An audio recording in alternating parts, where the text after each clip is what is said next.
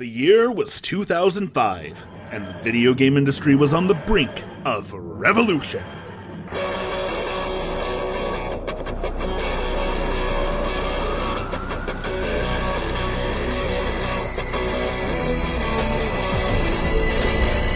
Yes, the Nintendo Revolution. Other than that codename, we knew very little about Nintendo's next console, but a title so profound naturally led to some incredibly ambitious speculation.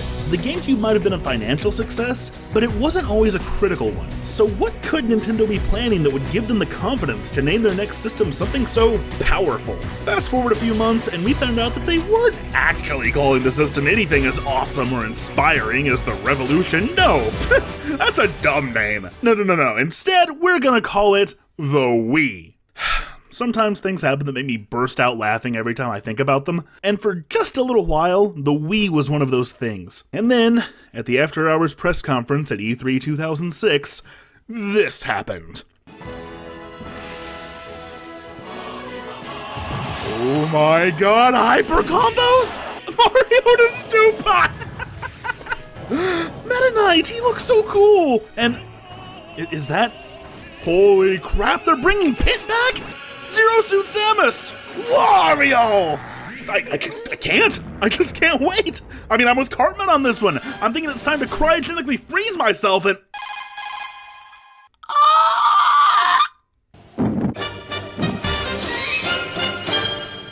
Showtime! And just like that, the Wii was a joke no more.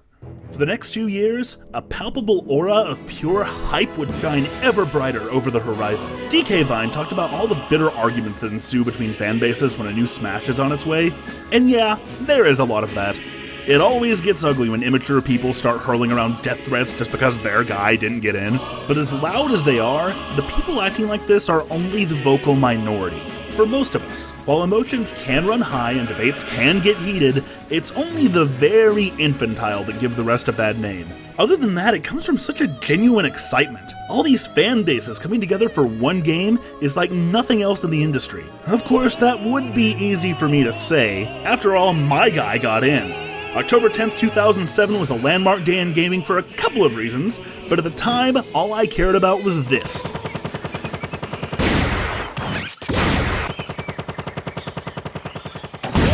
Sonic's the name, speed's my game. Remember, Sonic the Hedgehog was less than a year removed from a game that very nearly killed his franchise. The Blue Blur needed this. While we waited in line for the Wii to launch, we were hyped for Smash.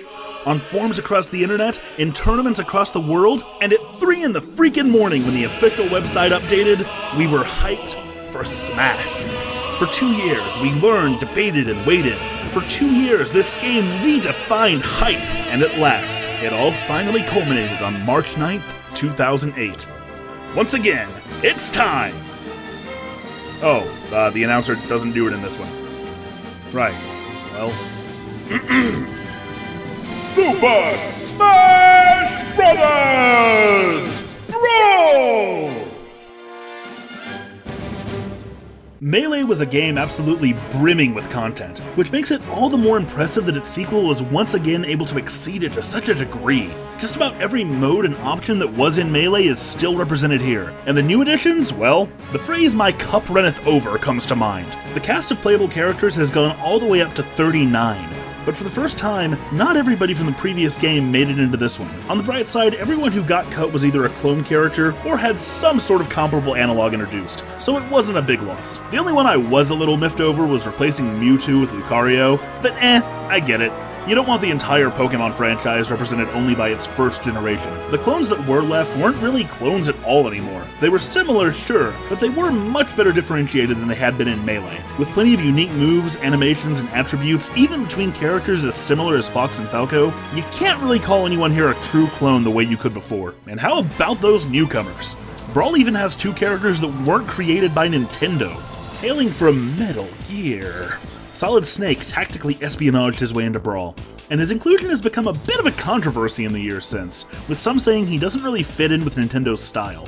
To that I say, This is already a game where the happy-go-lucky cartoon mascot gets to uppercut the heroine of a series that bases itself around isolated exploration. Remember? The idea of a consistent tone went out the window a long time ago. And while the Metal Gear Solid series was always closely associated with the PlayStation, remember that Snake did get his start with Nintendo, at least in the US. But for the other third-party character, there was no question that he deserved to be here. Sonic the Hedgehog was literally created to rival Mario and wrest the crown away from Nintendo. And for a while, that's exactly what Sega did. But with the console wars of the 90s long past, it only made sense that players should finally have the chance to settle the score. Having Sonic and Mario in the same game, let alone having him in a fighting game with Nintendo's All-Stars, was a dream match like no other. And this game finally made that dream a reality. Sonic might have been the one that I was most excited for, but Brawl had an incredibly strong cast of debuting characters. Some we had been wanting for years, some we had never considered, and some that were redefined by their appearance in Brawl.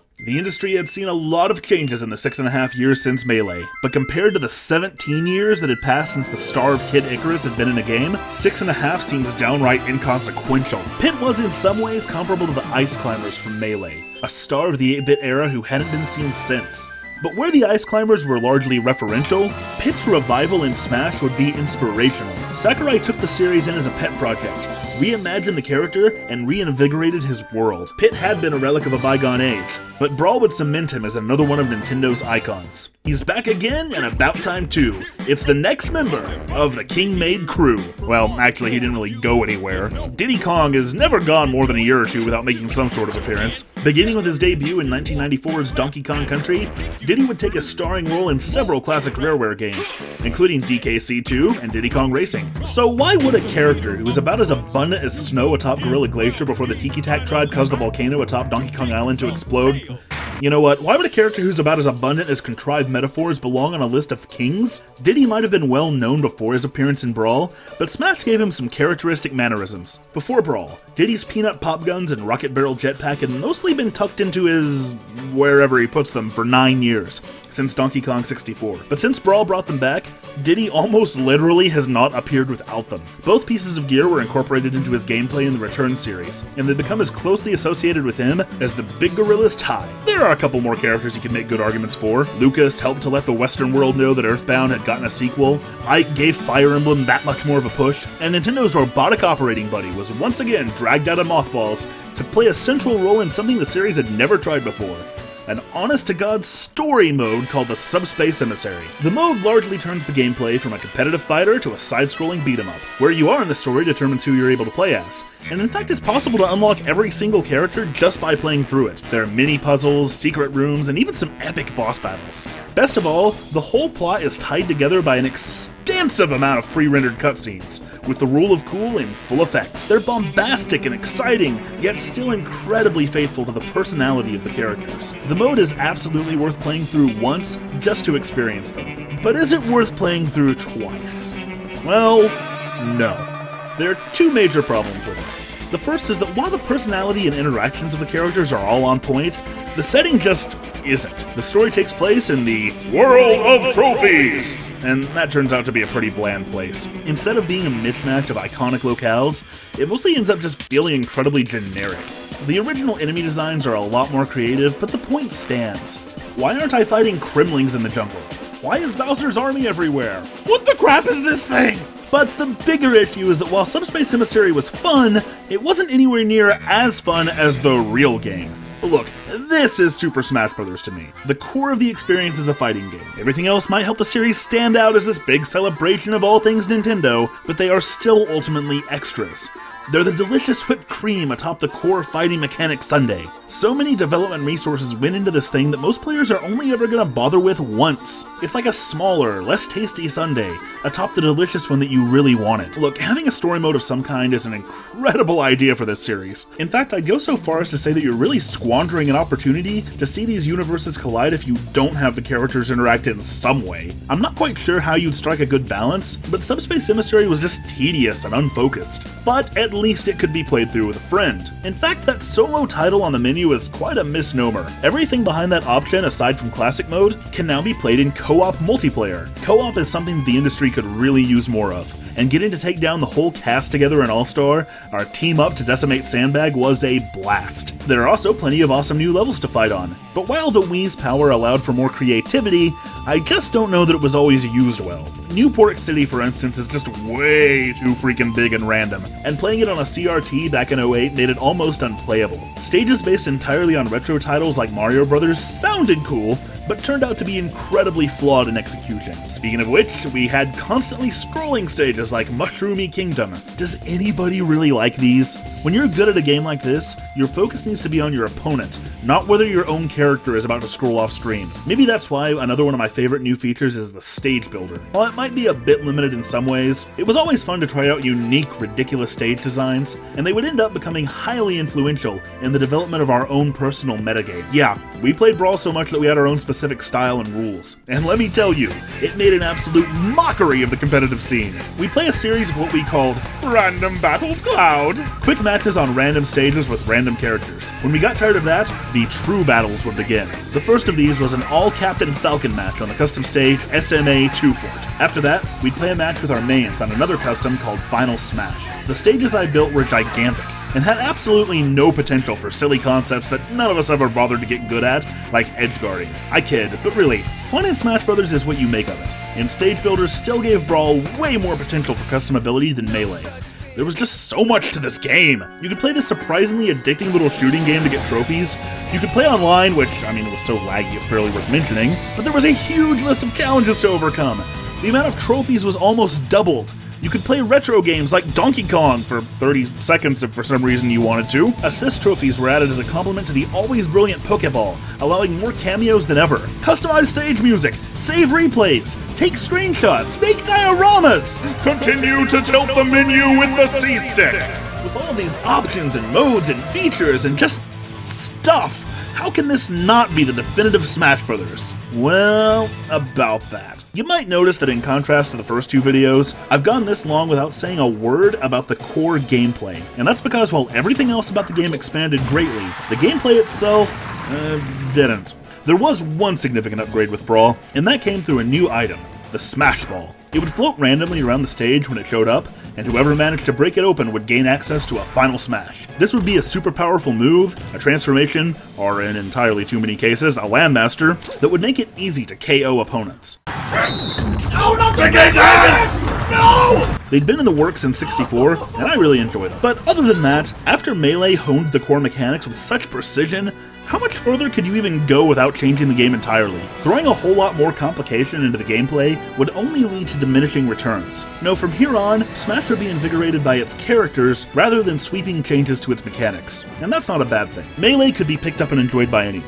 It's as intuitive as any other Smash. But in Melee, high-level players aren't just going to beat newbies, they're going to utterly dominate even those who know what they're doing. The only way you can really stand a chance against a competitive player in Melee is to play competitively yourself, to learn those advanced techniques, and it takes a great deal of specific practice to hone those skills. Whether or not that's a problem is extremely subjective, but it is pretty clear that Sakurai saw it as one. Scaling back on the exploitable elements that allowed that to happen would have been fine, but it seemed almost like Sakurai had some kind of resentment for Melee's competitive aspects with this game, because Brawl didn't just stumble, it fell flat on its face.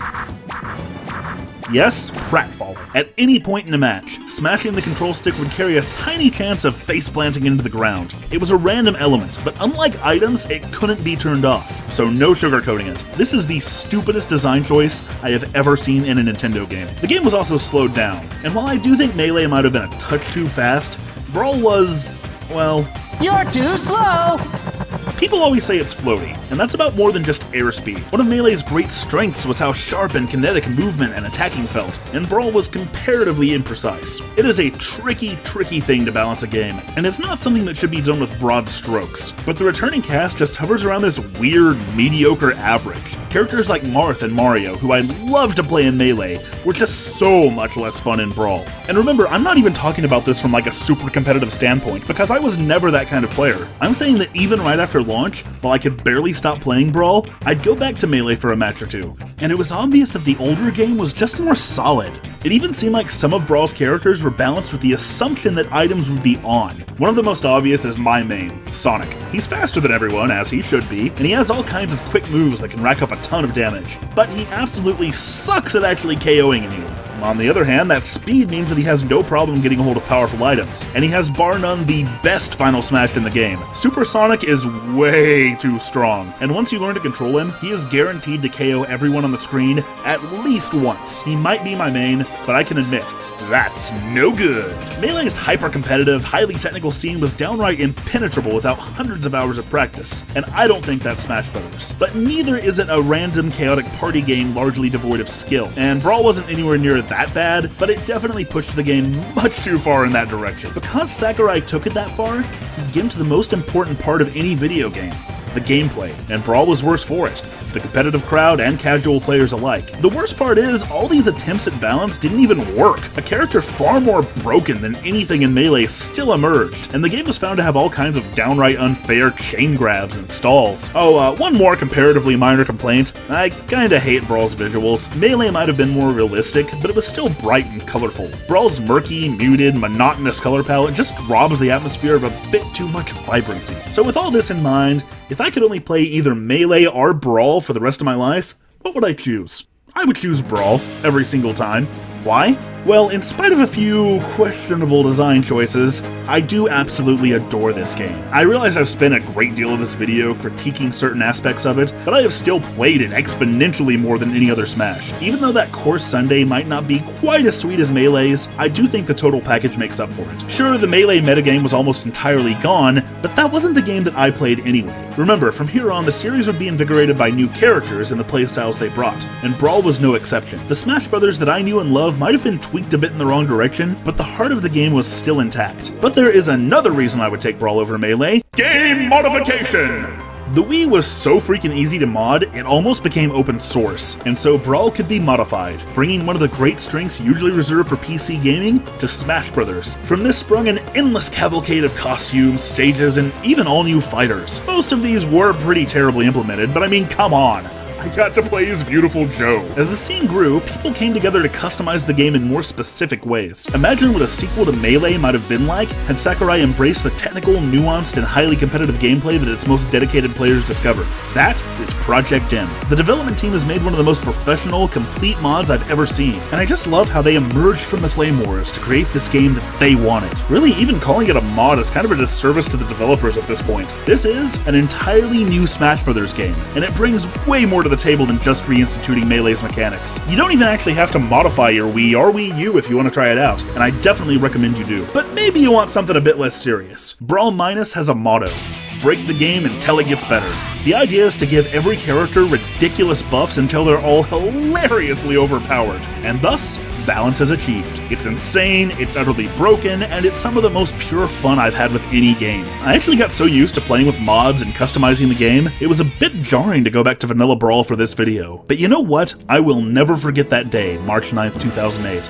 I picked Brawl up at midnight, I came home, and together my best friend and I beat the Subspace Emissary in a single setting. Even after he went home, I kept going. I played Super Smash Bros. Brawl from just after midnight until almost 7:30 p.m., over 18 hours. And in the years since then, I've never really stopped. Brawl might not have been the single killer app that Melee was, but it was still the game that made us take something as ridiculous as the Wii seriously. And it is one of the greatest titles the little white box has to offer. It's kind of hard to believe that it really has been 6.5 years, but that must be the magic number, because once again, a brand new Smash Brothers game is in our hands. But we'll talk about that eventually. Yeah, not next time, no, eventually. I'm gonna be playing a ton of Smash 4, but if there's one thing this series has taught me, it's that I seem to find a gigaton to talk about when it comes to Smash, and that'll take some time to percolate. Besides, I've got something else planned for next time. A certain video game's 20th anniversary just happens to fall on the same day as Smash 4's release, and if you listen, you can hear it coming. Want access to these videos before everyone else? How about a critique on the game of your choice? These are just some of the rewards available on my all-new Patreon page. Take a look and back me up. Hit that subscribe button if you enjoy my work, And if you know other people who might, share me on your favorite forums, subreddits, and multi-user dungeons. And if that's too much effort, just smack the thumbs up, which will let the evil YouTube robots know that my video is worth seeing. Or something like that anyway. A huge thank you goes out to Kovar, who quickly became my first ever patron. Your support is incredibly appreciated. Check out the rest of the Smash Bros. Series if you missed it, and go back and watch all my other episodes. Like me on Facebook and follow me on Twitter for status updates and commentary. Back me up on Patreon, and you keep geekin', I'll keep critiquing'. Thanks for watching.